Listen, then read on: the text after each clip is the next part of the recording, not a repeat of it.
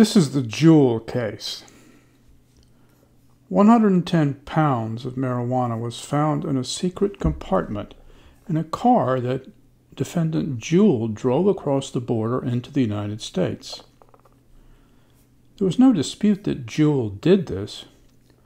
The issue was whether he had done so culpably, that is, whether Juul acted with mens rea. In his own defense, Juul testified that he did not know the marijuana was there. There was evidence that Juul did know there was a contraband in the secret compartment. The jury convicted and Juul appealed. Juul's counsel did not challenge the sufficiency of the evidence, which the panel majority conceded was enough to support a conviction. Rather, counsel for the defendant argued for reversal on the ground that the jury was wrongly instructed by the trial judge. The place to start, and to finish, in every case is the statute defining the criminal offense. The offense charge was knowingly transporting marijuana into the United States. Congress chose to use the word knowingly instead of the word recklessly or any of the other culpability terms in circulation. In doing so, Congress presumably intended actors who were merely negligent or even reckless in bringing drugs into the country could not be punished under this statute. At trial, the defense requested this instruction. To return a guilty verdict, the jury must find that the defendant knew he was in possession of a controlled substance. The requested instruction tracks the statute, but the Juul opinion reads it as a request to instruct the jury that the prosecution had to prove something the court calls positive knowledge. The expression positive knowledge occurs 10 times in our 1.5-page excerpt from the Juul opinion. The panel majority, apparently in its zeal to wage war on drugs, was afraid to allow the jury to be reminded of what the statute said. Consider this. The defendant is charged under a statute that makes it an offense to act with knowledge that P, whatever P is. This is pretty much the Juul case. Now, query, is the defendant entitled to the following instruction? Get ready for this. The prosecution must prove that the defendant had positive knowledge that P. The answer, obviously, is no. The word positive is not in the statute, and there is no reason to read it in. It would only confuse the jury or lead the jury to conclude mistakenly that the prosecution bore the burden of showing the defendant had acquired some special exacting kind of knowledge. But Juul did not ask for this instruction. The instruction that the Juul panel does approve is the following. You may convict the defendant if you find that his ignorance was solely and entirely the result of a conscious purpose to avoid learning the truth. Ignorance, the last time I checked the dictionary, means lack of knowledge. A person who is ignorant of a fact is a person who does not know. The approved instruction amounts to telling a jury it may convict a defendant who lacks knowledge, if he did not want to know. As Judge, later to become Justice Anthony Kennedy, writes in his dissent, this is all wrong. You can't learn something just by not wanting to. He suggests this analogy. There is something inside.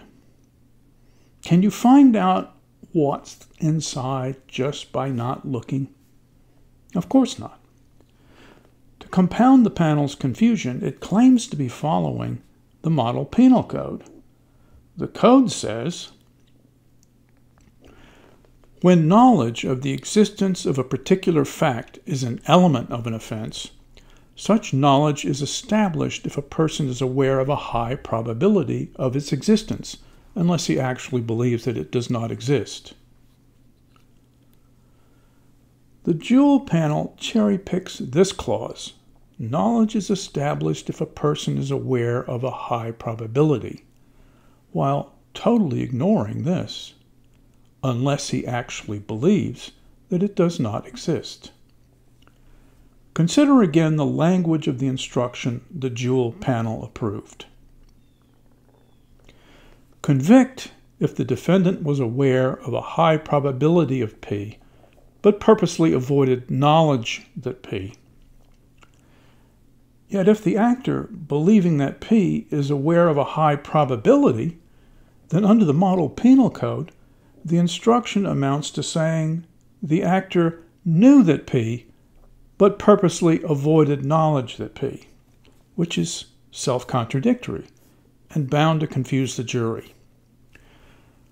What the panel is trying to say is that the jury can rightly conclude that the defendant knew that P, but purposely avoided exposure to further evidence that P. A skillful prosecutor will tell the jury that avoiding further evidence of P is itself evidence that one knows that P.